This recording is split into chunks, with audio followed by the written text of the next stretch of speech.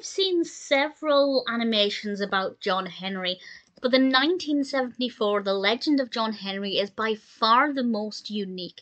This is directed by Sam Weiss, written by Joseph C. Cavella, and it's sung by Roberta Flack. The entire thing is told in song. For the most part, the song is pretty good. The lyrics are certainly very good. The lyrics depict the legend of John Henry very well. It's very easy to follow with both the lyrics and the on-screen animation. I'm not the biggest fan of the animation style. It's just not to my liking.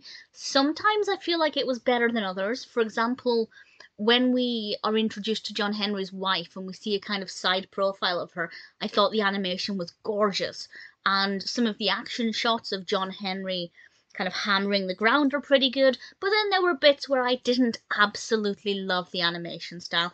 So for me, it was kind of up and down. I'd say across the 11 or so minutes, I really enjoyed about half of it.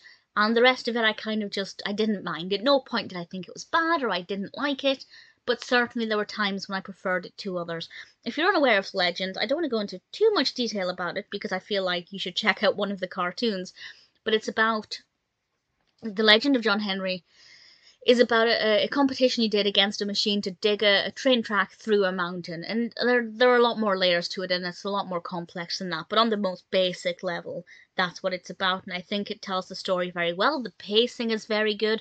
It sets the scene, then gets to the point.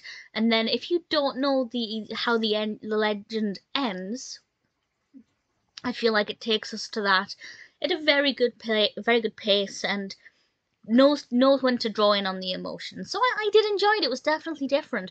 I'm pleased this wasn't the very first John Henry animation I'd seen, because I feel like I probably wouldn't watch any others. But because I'm already aware of the legend, it was just very interesting to see this different style of animation depicting this legend, and of course with the legend told in song, which I thought was a very engaging way of doing it. I enjoyed it.